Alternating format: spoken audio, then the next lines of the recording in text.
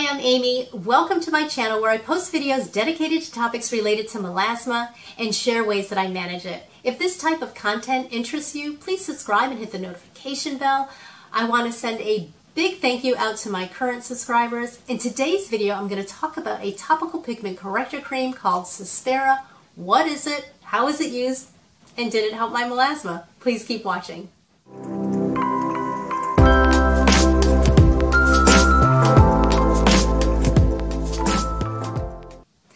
Okay, spoiler alert, my results with Cyspera overall were slight. And before you stop watching, I want to share something.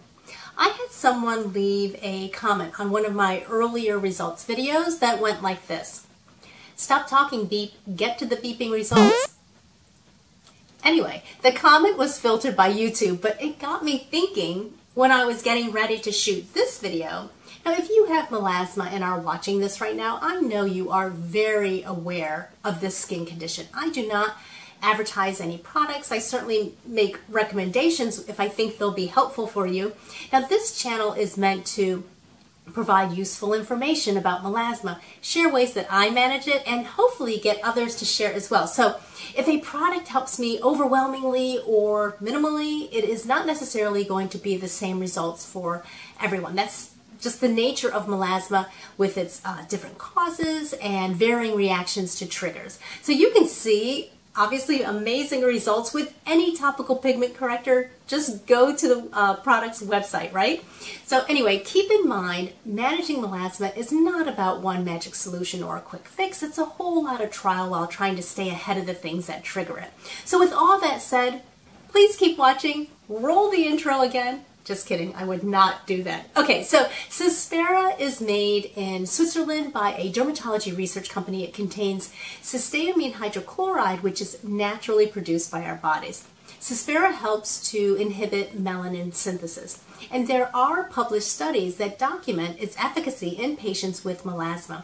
So the treatment involves 16 weeks of daily application followed by a maintenance phase of 2 times per week. Now this is where I thought it was interesting, the maintenance phase, because as you know, one of the frustrating things about topical melasma treatment is the fact that any fading of pigment can return over time once a treatment is stopped. This is certainly true for even the gold standard of pigment corrector creams, hydroquinone. Now, if you are looking for a hydroquinone-free pigment corrector or one to use during the times you are giving your skin a break from it, consider Cyspera. It can be used long-term and it is safe for all Fitzpatrick skin types.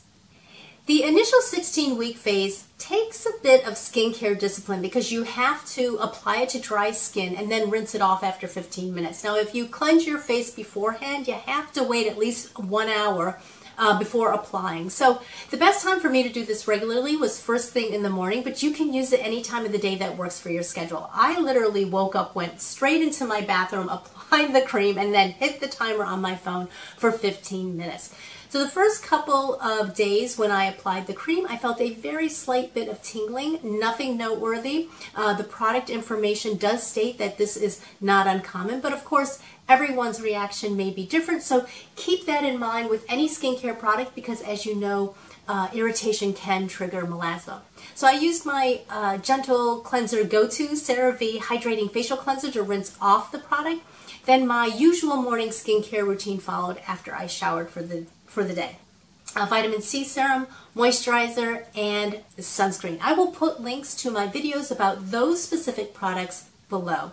Now, keep in mind, I am a study of one. My before and after pics, as you will see, show only slight improvements. I am a few weeks into the maintenance phase, and I have continued to use it 2 times a week because it's my current routine, and I might as well try to hang on to the little improvement I did experience. Okay, so take a look at these pictures.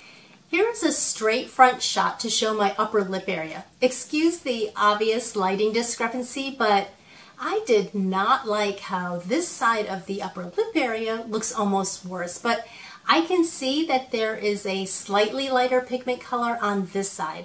Next, looking at my right side, here at the upper cheek area, I can see a nice improvement of the pigment Not so much on my left side, just a little decrease in darkness of the pigment here in the upper cheek area, but nothing to get excited about.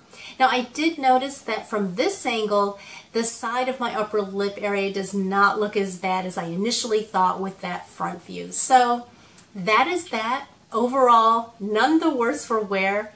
Minor improvements of the appearance of the melasma patches, but again, after 16 weeks of skincare discipline, I was hoping for better results. Although I'm not bummed. It's all part of this world of managing melasma because there is no cure, and it's all about management. I will link my video where I talk about that and how I keep from letting melasma get the best of me. So I do want to show you the Cyspera tube. It is dispensed by a pump, which is a nice way to control the amount of product when it is being applied. This is a 1.75 ounce tube. It is $169, definitely on the pricey side, but it has lasted well beyond the 16 weeks, and there is still quite a bit of product remaining for the maintenance phase. Although with my results, I do not plan to purchase again once empty. I feel it's worth saying though, any topical pigment corrector for stubborn melasma has the potential of little return on investment, and that includes both the investment of time and money. But I would say even with my slight improvements, Cyspera does help fade pigmentation of the epidermal layer, in other words, the most superficial top layer of skin. Not so much the dermal layer, which is the second deeper layer of skin. Now keep in mind a combination of both epidermal and dermal melasma can be present at the same time. And again, I show my not so significant results just to share another topical treatment option. I encourage you to decide for yourself about using this cream because your melasma may respond differently. I was actually more satisfied with my results when I used a combination cream of hydroquinone 6% and tretinoin 0.025%. I will link that video if you are interested in seeing those results. Well, I hope you found this video informative. If so, please like, share, and subscribe. It helps to promote my channel. And I would love to hear from you in the comment section about any experience you may have had with Cyspera or other topical pigment corrector creams. Melasma affects so many, and sharing is just one way to help support each other. Wishing you all good health, and thank you for taking the time to invest in your face. Bye.